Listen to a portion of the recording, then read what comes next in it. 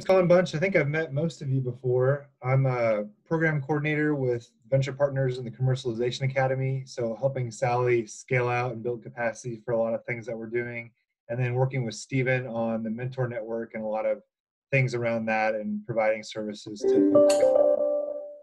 A couple things real quick. Obviously this is a pivot for us. Some of our workshops around the Elements class are kind of lecture informational. This one we really designed to be a workshop, so we've made some changes. Some of that is going to be homework on your all's end and following up with us to get your 6 numbers and using that as a discussion point with venture partners, with your licensing manager. A couple technical things I wanted to go over. Looks like most of you are good, but if you're not actively talking or asking a question, we ask that you just turn off your video. We found that it helps bandwidth, especially now we're up to 22 people. So just leave your video off, and then if you're asking a question or later on, you can definitely turn that on. The other thing, feel free to jump in and ask questions. We'll see how it goes with 22 people. We might have to use this raise your hand feature, and we have Sam from our office, Sally, Nicole, all kind of monitoring that, so we can see if someone has a question. Feel free to also throw it into the chat. We found that this goes better when people ask questions. It's a really good framework, but it's meant to be used specifically within each of your businesses. And we're here for you, so don't hesitate to jump in or ask a question or write us a message. All right. Okay. Hopefully. Okay. So now you all just see the presentation, right? Yes.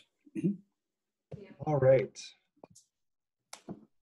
Thank everyone for coming. Obviously, things are a little chaotic and always moving, but we appreciate you, finding time to get with us on this part of your venture. We're going to continue to adapt and find ways to provide resources. I know some of the clients we've talked to, your schedule is crazy, but in some ways you have more time to look at these things. So I think trying to use this as an opportunity for your business. Today's workshop will be, primarily led by Nicole. She's a business development associate with Venture Partners and probably has the most experience with the IRL framework. If you haven't met with Nicole, this is a great chance to touch base with her and maybe set up a follow-up meeting. And then myself, I'll be kind of handling part of the presentation and then working with all of you afterwards to follow up and get your spider web, as we'll get into, and where you're at on each of the IRL frameworks. All right, and really what we want to do today is kind of give you this information and framework. Should have sent everyone out the full PDF of the IRLs with descriptions, the levels, and kind of more information on how to determine where you're at on your IP or on your funding. And then we can use this to have conversations and help you prioritize, what milestone is important next, what do I need to be focusing on in the business. First, we'll start with Sally, the director of the Commercialization Academy. So, hi, everybody. Thank you so much for joining us. It is a crazy time right now, obviously in the world and certainly on campus. So thanks a lot for just transferring online. And yeah, we're going to try to make this work.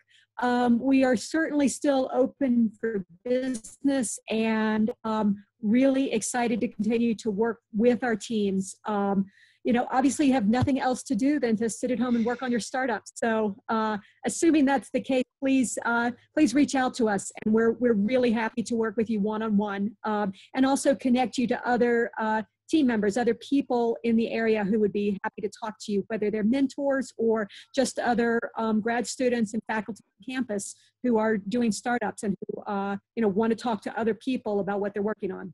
So on that note, I want to just make sure that everybody got the documents I'm hoping you got today, both in the Eventbrite and in an email that would have come from Angela Scovira from Angie. So you should have gotten 3 different documents, I believe. One is a PDF that's more or less just a 1-pager about innovation readiness levels. And then one is a 1-pager of a docx. So it's a document that you can use to write down kind of where you are and what your next steps are. So it's a tracking method for you. And then the third is what we're going to present today is really complex, and there's a lot of information behind it. So we're going to manage to cram it all into an hour, but then there's going to be follow-up. So we've sent you a 13-page PDF that you can look at to figure out, to get a better assessment of where you are. And if you talk to us on the phone, we're happy to work from that document so that we can all be literally on the same page. So on that, I'm going to turn it over now to our speakers today. I am really delighted. Oh, I will get there in just a second. I am really delighted to have Nicole Forsberg with us today. So Nicole has been with the University of Colorado almost a year and a half. But before that, she was 10 years in Sweden at various startups, and then at KTH, which is essentially the University of Stockholm. I may have mangled that, but they came up with this program for understanding innovation readiness levels. And we think that it's a really good thing for you to try using. So we're truly lucky to get Nicole here with us today. She has worked with over 100 companies using this material. So secondly, of course, you've just seen Colin. I hope you've seen him around at a couple of our last events. Colin is going to be really helping teams to go through this on an individual basis and make sure that you leave leave with understanding what are IRLs, how do they apply to your business, and then what are the next steps that you can, practical next steps that you can take to work on your business. So last thing I want to show you is on the page in front of you. This is the 12-step process that we've come up with at the Commercialization Academy for how to launch a business. And so we're giving, these are all free in our lunch and learns. We give one a month, and we've got the background info, we've got the video recordings of them if you want to go back and look. But just to put this into context, in the first month, we talked to you about what it means to have a high-tech or a deep-tech startup, why that is different from launching an app, and what some of the particular difficulties are for you. We also really talked about why is it in this order of 1 to 12. So we can absolutely go back and talk about that again. But for today, I'm going to move on. Number 2 was the intro to customer discovery. And you really need to work on figuring out who is your customer and what product would you make. So today then is what the hell is an IRL? And we're going to talk to you about what that is and how you can use this metric for setting up your business.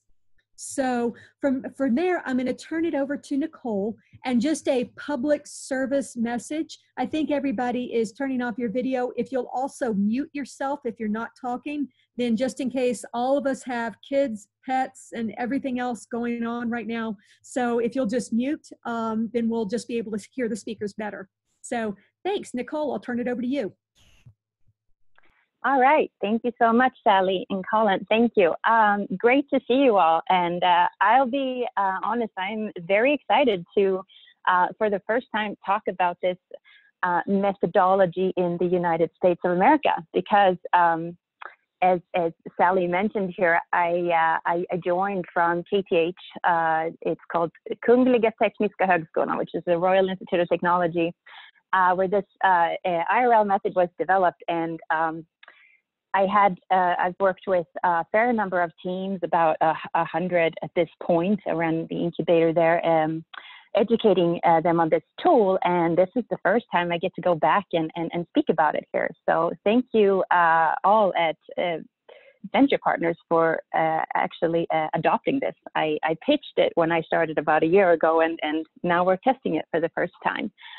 So the innovation readiness levels were based on what you all probably are quite well acquainted with, the technology readiness level, which is sort of a global standard of categorizing the development of a new technology or technological invention. And so there was this group back in Sweden that were, scratching their heads as they were helping these new technological inventions to reach the market. And I was thinking, you know, it's kind of expensive to put all this money and effort into this technology if there is nobody that's willing to pay for it, if there's no team to bring this company forward, if there's no funding to, you know, properly prototype it, there's no actual total addressable market, and so forth. And you probably also recognize this from a book called The Lean Startup, written by Eric Ries and Steve Blank, which is really to sort of, while you are developing your technology and investing in it, you should also make sure that you have the customers on board. In other words, that you're addressing a need that somebody is willing to pay for. So it is really a tool that is aimed to sort of de-risk your process of development. And I'm certainly a visual. I don't know about you guys, but this is having colors and scales, and in this way a spider web to actually see where you are in the development, helping you prioritize what to do and maybe where you're actually performing really well, and know where your focus is in a very quantitative way. It helps de-risk your process of development, but it also helps to actually in your team avoid any sort of confrontation, because it is a very quantitative tool, and you will see this throughout this workshop. All right, let's see. I'll do the next slide, please. Thank you. So just a short explanation of what we will dive into here in this session. You have gotten this information before, and as Sally mentioned, and Colin as well, if you did not receive this, please do let us know. So here are the 6 scales, and so the technology readiness level we spoke about a little bit here, and the customer readiness level is really to see, you know, confirm with your potential customers if there is an actual sort of need and an interest, something that they're willing to pay for, different steps on how you can advance the process with your customer. And the business readiness level, well, it's closely tied to the customer readiness level, but it is more to see sort of the addressable market, if this is actually, you know, total addressable market and related to that. And then we have the intellectual property readiness level, which we all love at Venture Partners, since that is the sort of main part of what we do. And you will also see how the IP readiness level is sort of, you know, securing your IP situation. And this can look different depending on if you're a software-based startup or you're a biotech or, you know,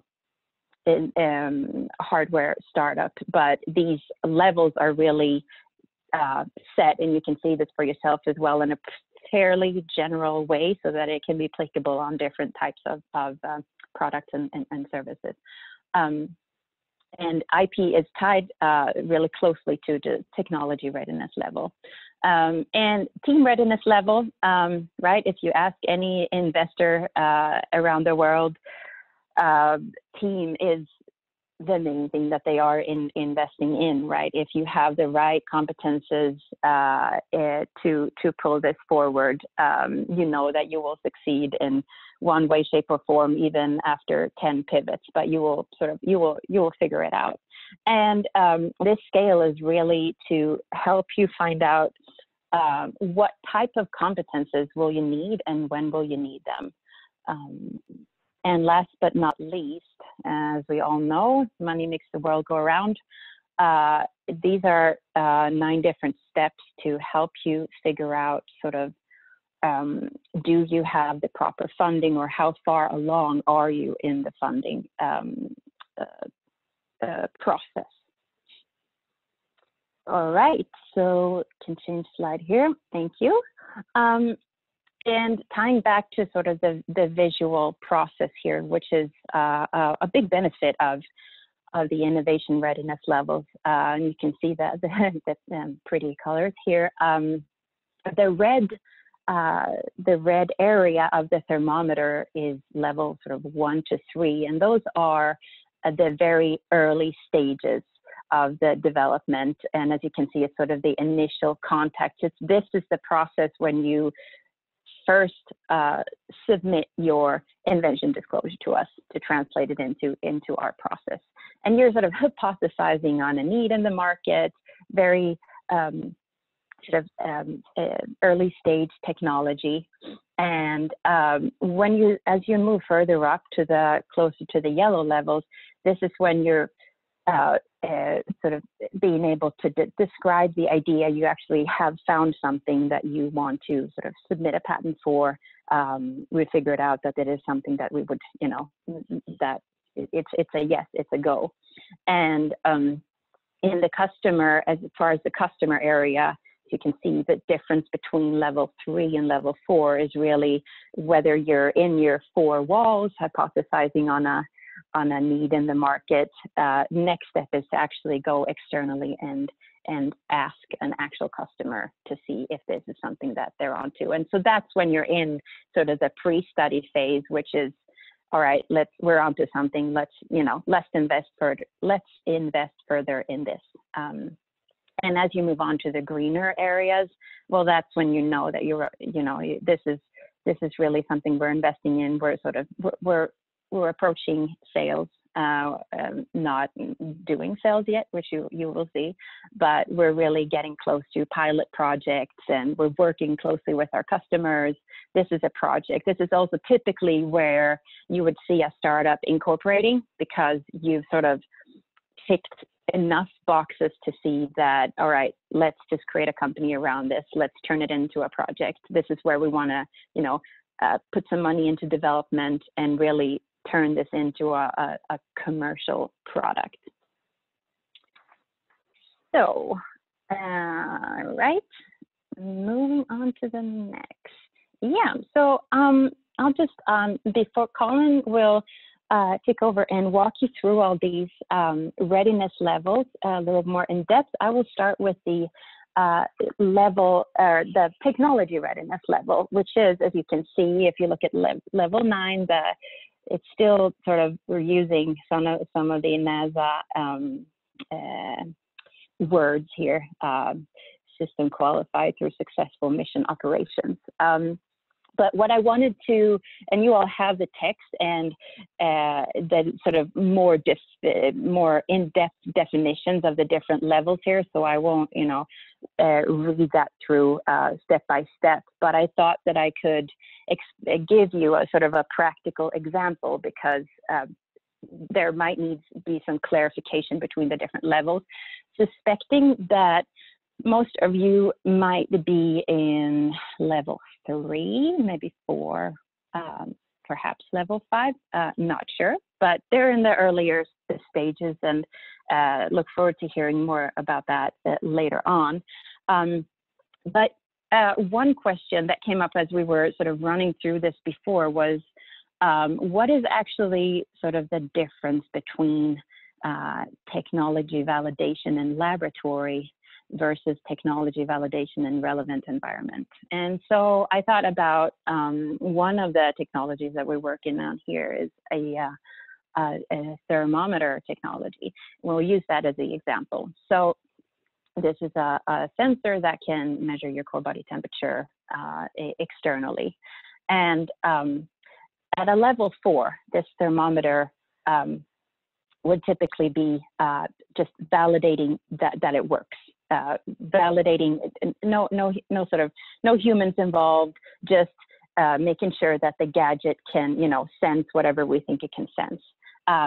The difference between level 4 and level 5 when it comes to the relevant environment, it is that the gadget is actually put on the cheek or somewhere on the body where it is sort of a relevant environment where it's planned to be able to work for your customer. So that is level 5. And the validation part here, as you can see, from level 5 versus then going up to level 6, is really that you're testing it on your colleague. You're testing it. It's a very ugly product, but you see it that it works in a relevant environment on a actual human being. Level 6 is a demonstration. That's when you've actually polished the piece of hardware and you can use it to demonstrate. It's, as Eric Ries would say, right, the sort of minimum viable product, but it's polished enough so that you can speak about it loud and proud in a relevant environment with your sort of possible clients, and they are humans. Right. And so suspecting that you might sort of be in that area, I just wanted to give you a practical example. And then going up to sort of level 8 versus level 9, as you can see, it is sort of test and demonstration phase still in level 8. Level 9 is when the thermometer is packaged and you can buy it in the stores or buy it online. Level 8 is it's still sort of, it works, it's polished, but it's not, you know, it's not in the sort of the pretty package. It doesn't have the full makeup on yet. So I hope that made it clear for you, and happy to chat more about this in detail one-on-one later on as well.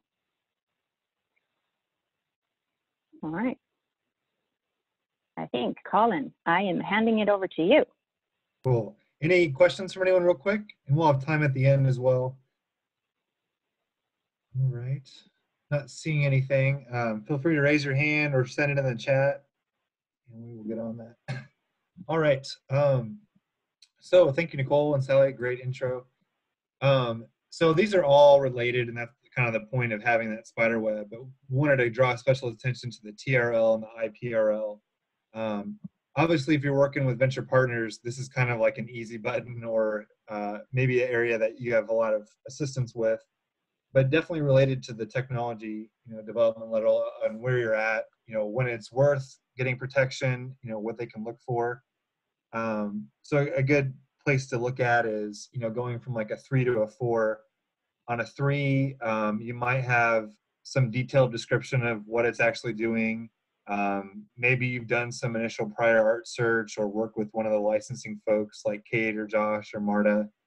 And then moving into a 4, you've done some work, or, you know, we've done some work rather, to confirm that this is patentable.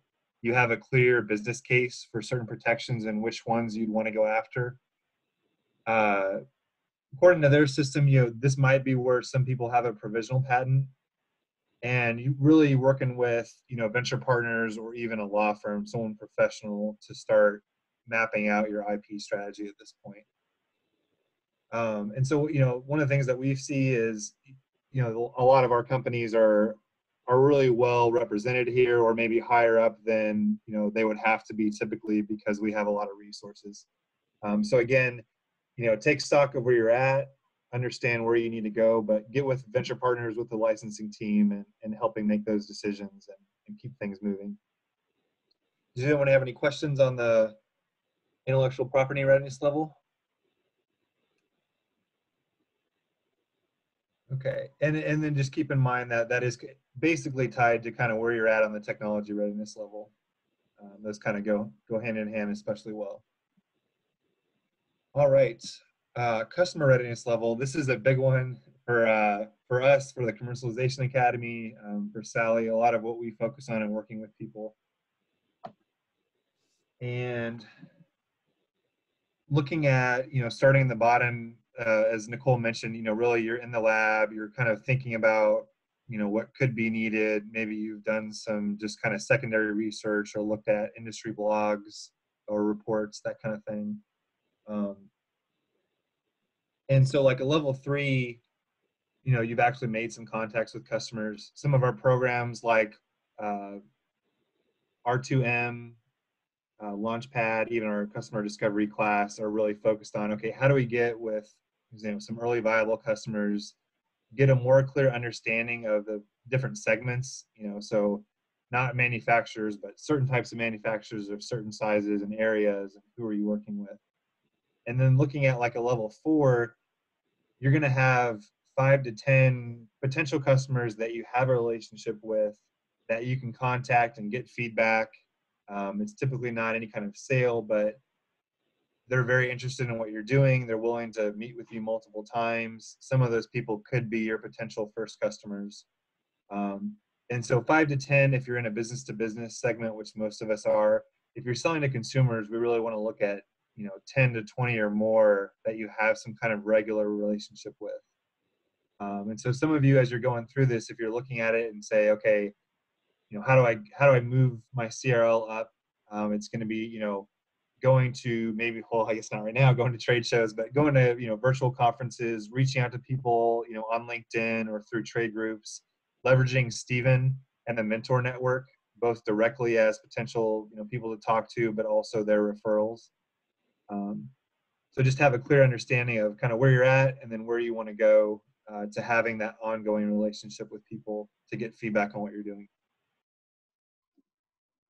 All right. If anyone has any questions on the CRL, again, feel free to just message us or follow up afterwards. A lot of these make more sense as you go through the full descriptions and apply it to your business. But I appreciate on some of them, they have very specific criteria for knowing where you're at. And then obviously the customer readiness level is related to the business readiness level. And this is focused on, not just is there a market, but is there a way to tap into it? Are there distribution channels? Do you have a model that actually can generate revenue? And so, looking at a lot of our clients right now, a lot of them are at, between a 1 and a 4. And so looking at level 1, you know your technology, you know what it can do. You probably thought of, okay, here's some areas that this could be applied, or we've seen other inventions like this go. You've probably hypothesized them with your team, or maybe even mentioned in some papers. And then moving up to just a 2 is really getting into understanding the needs assessment, what benefits it has for customers, and then even looking at competitors. Whatever you're doing, the business organization has found a way to solve it currently, even if it's just ignoring the problem. So understanding what else is out there, how companies or organizations are solving this now, and then getting an understanding of the total market. So, how big is the market overall, and then what's really addressable based on what you're doing. And so mapping some of those things out and understanding what you're going to need to do to hit those things moving forward. And then as you move farther up in the business readiness level, it's having a good connected business model, which we can share out and we talk about in a lot of our classes. But how do all the pieces of your business fit together, from solving a problem for customers to actually getting it made to having a clear revenue model? We also see a lot of early stage, deep tech companies who sometimes they can get revenue from contract work or other things, but it's not actually testing their long-term business model. Do people want this product? Will they buy it on this market? Versus kind of early ways to get some revenue that don't really test your business model. All right. Does anyone have any questions on the business readiness level? All right. And we'll have some time at the end again. Okay.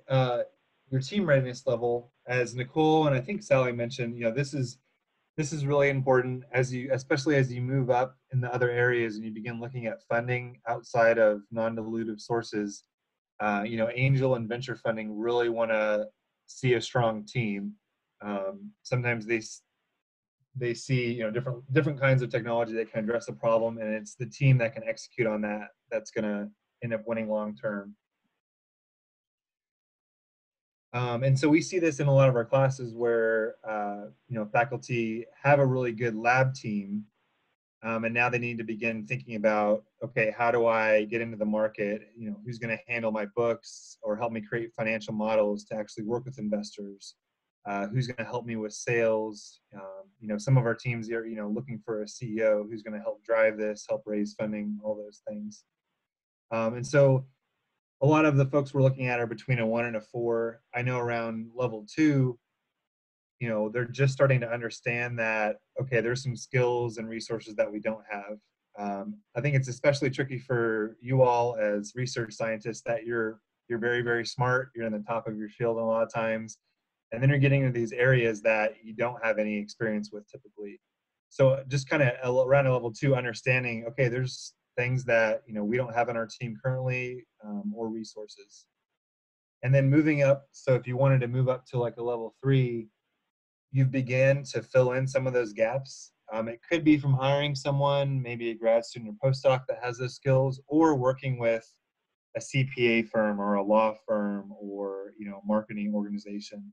So finding ways to fill those doesn't always mean hiring 10 people on your team.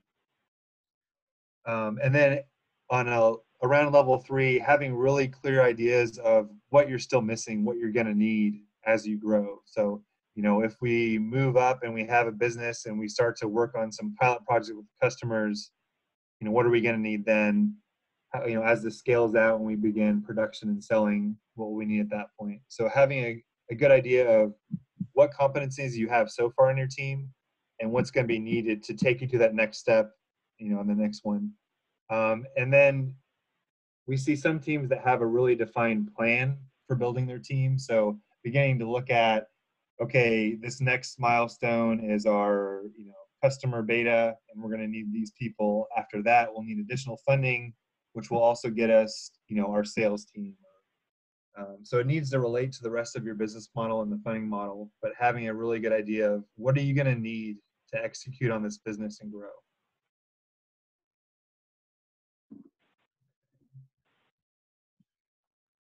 And then, as I mentioned, investors are looking for this. This is, Techstars says the top 3 of the 5 things they're looking for are team, team, team. So this is definitely closely related to, how ready are you for funding? And we really look at sources of non-dilutive funding. We obviously have Lab Venture Challenge, a lot of programs within CU, and then a lot of our clients, and we're continuing to work on, SBIR, other sources of non-dilutive funding, and then getting into venture funding. I know a lot of you attended Destination Startup, which was just a few weeks ago, but it seems like forever, where we had a number of companies pitching, and we had a lot of investors from the state and outside the community come in to meet those people. So looking at a lot of our clients around the 3 or 4 late phase. So at a level 3, you've really defined a business concept. Your team has knowledge of different funding options, so when you could do an SBIR or DoD projects, how those work, when they would come into play. Typically, we've seen teams at this level get some kind of soft or non-dilutive funding, specifically around commercialization. So, maybe it could be something for your lab, but more an SBIR grant or something that has the intent of commercializing with it. And then moving up to a 4, you have a really succinct oral pitch, something that you can present at somewhere like Destination Startup or Lab Venture Challenge. And you have a funding roadmap for the next 12 to 18 months. So understanding what how much money you're burning each month, what you're going to need to get to that customer beta, and who you're going to approach for that funding. So having a good idea of where your funding sources are, both locally or potentially nationally. And that's something that, we have pretty good track on, and then we're reassessing right now with some of our interns to look at, what are all the local, state, national programs that we can tap into that are worth pursuing. Does anyone have any questions on the funding readiness level? I've got a question. This is Sally. Mm-hmm. So and this may be for Nicole.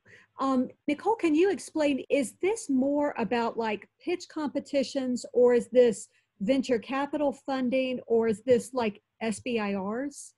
So what kind of funding? Yeah, thanks. Good question. So up until I'd say level 1 to level 5 is typically focused on non-dilutive funding, as Colin mentioned here. It is, if you correlate it to, for instance, the technology readiness level, 1 to level 5, right? It was the example with the thermometer being tested on a colleague versus a polished one that you could actually use on a potential customer. And so having the funding at that level is usually, right, your SBIRs or your sort of grant money that you've received, and going up to level 6, then when it's you've verified all the other areas, you are looking for private funding. So that's sort of as you can see here, between level 5 and level 6, that's when you're looking at, even I see that they even write out the word private investors and initial contacts take into that. That's when you're actually like, you've had enough boxes that have been ticked in all the different readiness levels so that you're willing to take the risk to get a private investor. And so level 6 and above are really sort of how successful are you to turn this into a commercial project and something that can be revenue generating. Somebody's willing to put their private capital into this. Did that answer the question?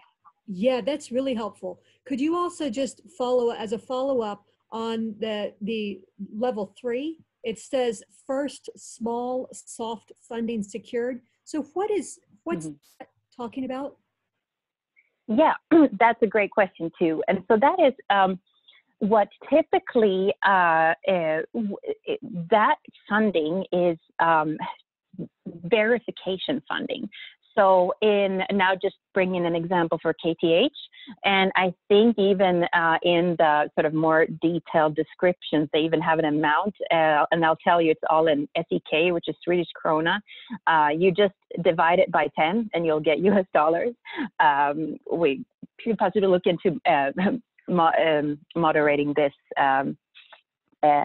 as we move along to US dollars. So apologize for that. But that type of funding is really used as, so in KTH example, those amounts were used to pay a consultant.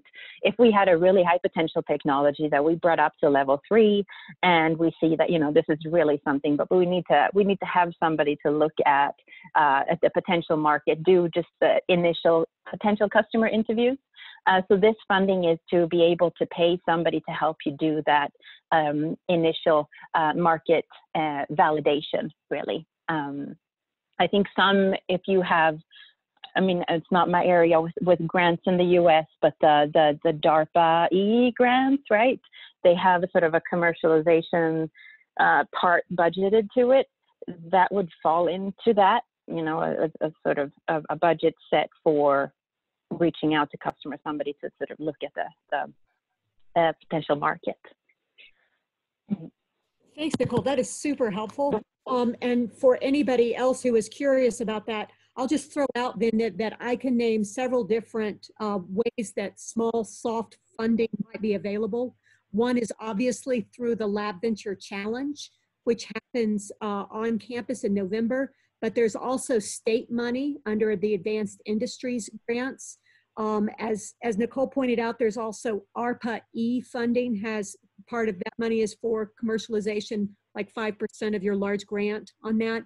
And then there are other small resources. For instance, if you go to the ICOR national cohort to do your customer discovery, that is a $50,000 grant to help you pay for the costs of doing your customer discovery. So yeah, that's super, super helpful to understand, Nicole. Thank you. Yeah, thanks, Sally. Yeah, and just to plug, Sally's working on some other programs and sources, so stay tuned. All right, any other questions on the funding readiness level? Cool. Good stuff. Thanks, Sally. All right. I don't know if you want to finish this up, Nicole, but really this was just to kind of reiterate that this all flows together. Obviously, you can kind of move back and forth within the levels based on what you're doing or if you have a setback. But the idea is overall to understand where you're at in this process, make sure that you have some balance, that you don't get too far ahead in any one area because they are all interconnected. Mm-hmm. Yeah, I agree. And I can add to that. You see between the pre-study and the project, that is a very sort of distinct stage. It's really when you've done enough, you have identified the need, you described it to a customer, you've verified it externally, you haven't just, asked your customers about or your colleagues if it's something that they're interested in. You've actually talked to customers. You're looking into this is, verified enough to look for private funding versus grants. And, you have enough competencies in your team to actually turn it into a project.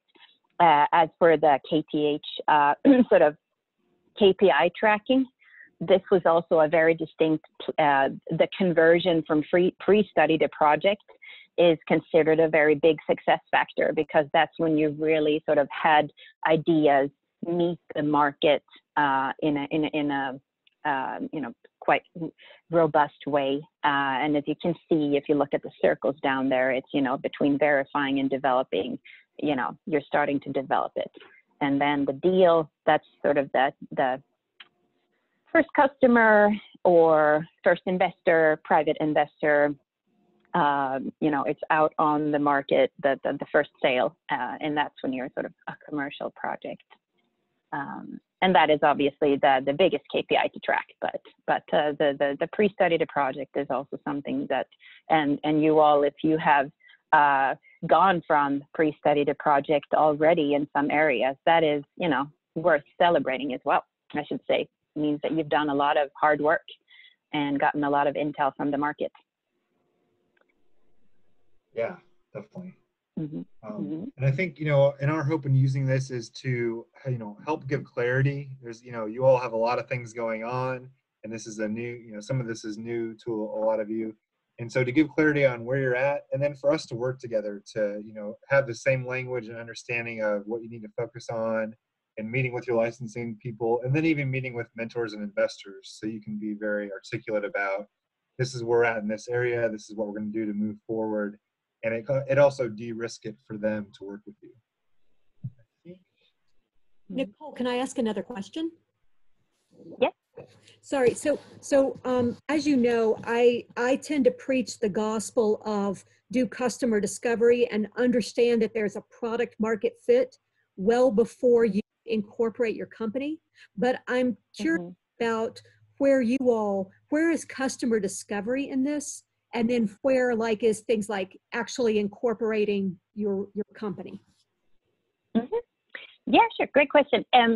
So the whole pre-study phase, so the red versus the yellow is really, red is you're in your four walls, and the yellow is when you're out doing the customer discovery. That is the interview process of your, that would be the sort of research to market phase, right?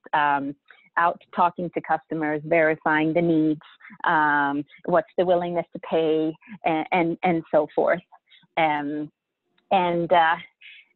Sorry, you mentioned the incorporation, right? That was the second question. So the green phase or the project phase, that is typically when you have enough intel from the market to decide to create a company around it, and when creating a company, right, that naturally goes into the mode where you are willing to, or sort of feel ready to talk to private investors. The technology is mature enough and well functioning enough to actually sort of demonstrate to customers, which is also, right, you verify that you can actually build this product. And I know you all have such complicated technologies, cutting edge in the world. And this is also sort of from yellow to green verified that this is something you can accomplish in alignment with the needs of your customers. So yeah, incorporation typically there, also that conversion between pre-study and project.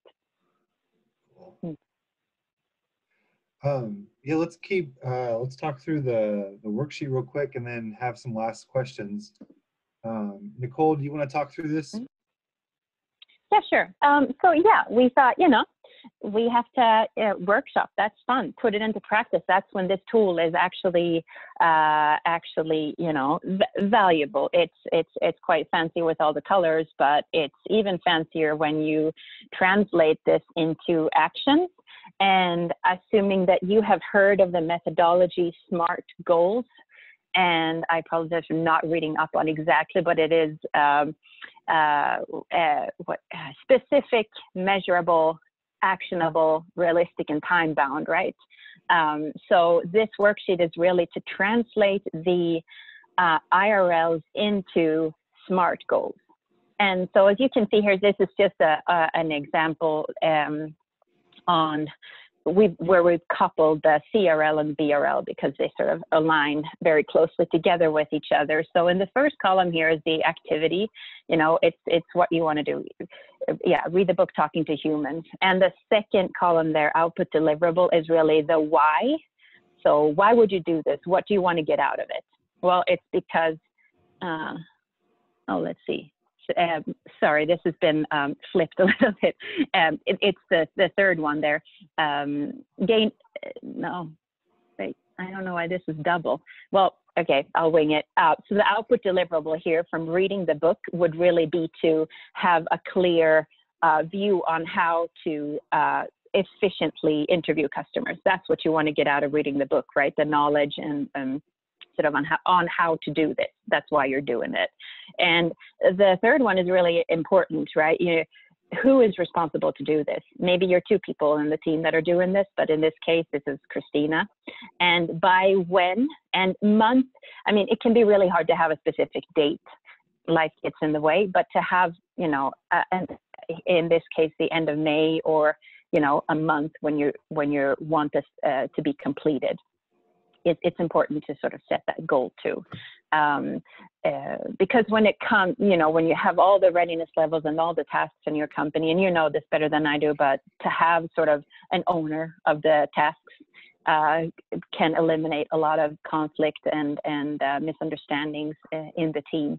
I have seen plenty of that in working with this model, but this has really helped to sort of divide the tasks between the people. And the second one here is also, and as you can see, read the book Talking to Humans, 89 pages. It's very specific. And in this case, reach out to 10 companies in biomaterials sector, CTO, like you want to ideally target that person. And it's a quantitative number, it's 10 companies. And then why are you doing this? Well, it's because you want to get insight on the needs, feedback on product and so forth. And yeah, you can read the rest of it. But what we would really want you to do here as well is to look at the upper two columns, current CRL and BRL, and then where you plan and for what period of time. So this is going to take some time, and please do reach out to us if you do have any questions on definitions and where you are.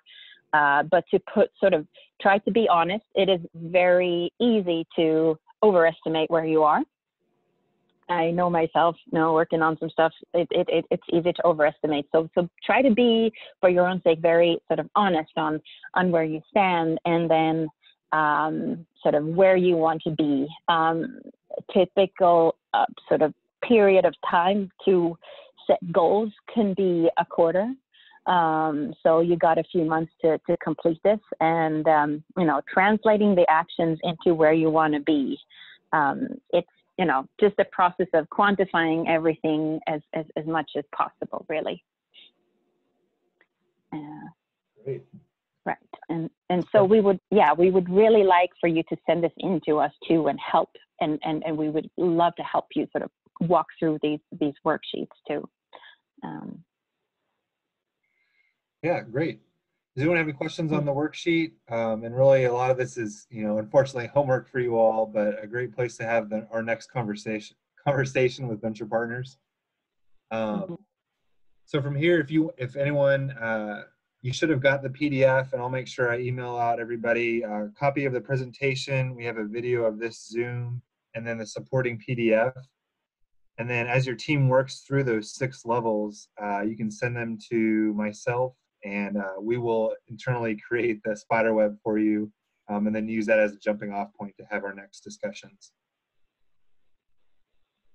Great incentive to get your tailored spider web, huh? Yeah. So we have a little bit of time, about 10 minutes left. Does anyone have any other questions, about anything specific or where they're at, or anything for Nicole? I've got one more question. This is Sally yet again. So looking at the specific tasks, it looks like you take those. How do you know, like on these, how do you know that you need to work on your CRL and your BRL versus your other ones? So when you look at the spider web, how do you decide where to make specific action items? Oh, yes, that is a great question, and I cannot believe we didn't touch on that. Good catch, Sally. So the whole thing between sort of translating these thermometers into the spider web is to visualize. So the goal is really to keep it round as possible all the time. And that's why the spider web is created. Because when you keep it as round as possible, I know it's not always sort of possible to keep it on the exact same level of the different readiness levels, but the rounder it is, the less risk you are sort of exposed to when you do the development. Obviously, I mentioned the example of investing tons in your technology without having anybody to pay for it. But, you know, investing your time in a ton of potential sales, promising to customers, finding the willingness to pay, but you don't have any product to sell. That's also a very expensive use of your time. So trying to keep it as round as possible. That's why this visual tool that you all will get after sort of submitting your state now and your goals for the upcoming 4 months is really to see sort of how you can keep it as round as possible all the time. That is the de-risking part that we mentioned throughout this presentation. So setting goals on all the different areas and knowing who is responsible for it and when you want it achieved. And did that answer it properly? Yeah, that was much. But thank you. Yeah, and like, please feel free to bug us while you are, or bug is the wrong word. Please feel free to contact us. We would love to help if there is anything that is unclear when you are going through the worksheet. It's a lot of information to take in, and it's maybe for some of you a new way of thinking. So, you know, it's a process in the making. The first attempt does not have to be perfect. It's a sort of a learning process in itself.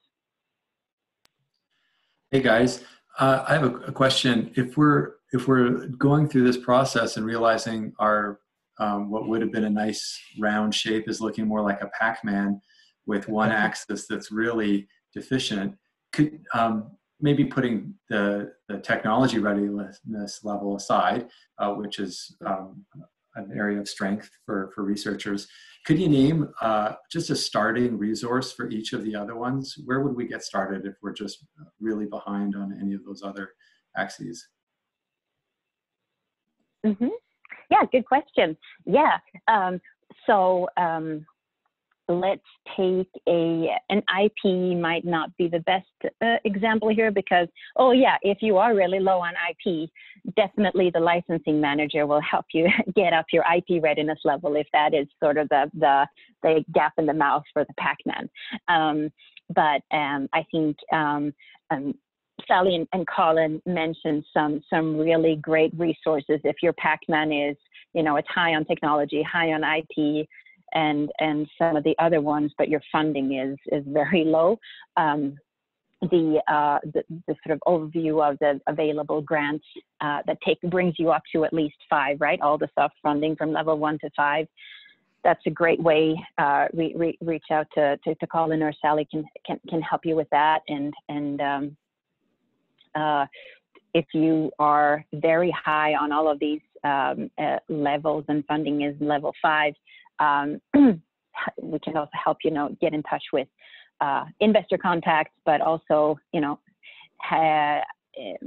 and Sally, maybe you can answer this, or I know that you can answer this much better than I do, but pitch training and sort of helping to get you sort of investor ready and what you need to think about for that, and our wonderful mentor network as well, right? Running your pitch deck over or by one of the greatly competent mentors that we have in the network as well. That would be a great opportunity to so we try, right, to have resources in all these different areas, but I think specifically for the funding one, which I suspect could be one of the bigger challenges for a lot of you. Talking to to Sally and to Colin about, that are experts in grant funding and proof of concept funding, anything to bring these great inventions to market, I think is a great resource. I'll leave the sort of expert talk up to Sally and Colin on this one. Yeah, I think that was great. I think, short answer is connect with venture partners, and we either have something in-house or through our network like Stephen with mentors who can get, 1 degree of separation to get you a resource. And then there's a lot of things in the city and the state that we can tap into as well. So I think the short answer is get with, your licensing manager or contact Sally or myself. And we can get you started. Yeah, and that accounts for team too, right? Suspecting that might be the mouse and the Pac-Man in some cases too.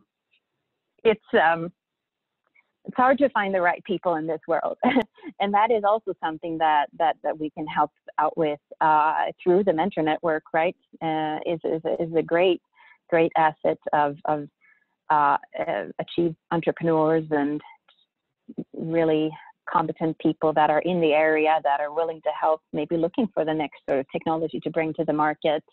Many of them have done this many times before, so I think that is also a really valuable resource to bring that sort of that thermometer from the red parts up to getting closer to the green. Okay. Any other questions from anybody? Yeah.